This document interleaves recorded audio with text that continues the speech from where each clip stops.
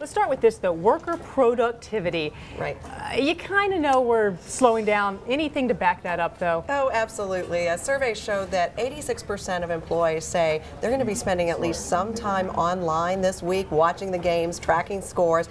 Here's what's alarming, though. 11% said they were going to spend about 5 hours of work time watching games and tracking scores. Wow. You know, I'm kind of like, why even bother to show up? Yeah, I know, absolutely. So if you're an employer, you need to, first of all, reinforce with your employees your internet usage guidelines. Let them know. I don't think you can completely ban this, because even if you break off the internet connection, they've still got their mobile devices, right? Sure, you can't so it's about moderation, it's about reasonabness. Some companies, Wendy, are turning this into a great camaraderie You're just excited. event. That was your bracket. You my dropped bracket your bracket is over there. I had my pick. You know, I've got my pick out there. I'll test you on that in a minute. So, but first of all, you're saying companies just don't say no altogether. Right. Find a spot they can go to. Right, exactly. Embrace it. You can't fight it, embrace it. So they're setting up break rooms with a TV, maybe putting some snacks out, saying, okay, come on, let's have a little camaraderie in here. The issue is, how much is the company participating in this? And does how much is the company participating also go for the office pool? I mean, I wonder, the whole betting thing, is that, where does the legality of that fall out? To the best of my knowledge, Wendy, it is illegal to bet on college sporting events in every state except Nevada.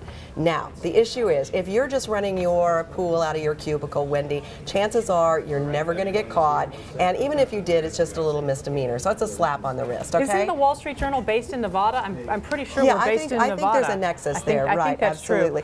The question then becomes, though, is it a company sponsored or condoned pool? There's a lot more risk for the employer with that. And so if you want to do that as a company-wide project, do it so it's a free entry, and then instead of winning money, maybe they win some kind of prizes, gift certificates, things like that. Now, what about the people who sort of, turn their nose up at the whole March Madness thing, and they get annoyed by it? I don't know. Shouldn't they, be a good sport, play along a little bit, maybe, just camaraderie? Well, it depends. I mean, really, it's a delicate issue. Yeah. There are some people who just don't agree with gambling of any sort. Maybe not the pool, but just, talking about it. I mean, know what a basketball is. Right. Well, yeah, exactly. I mean, you got to keep up on it, right? It's conversation, and everybody in business is talking about it this week.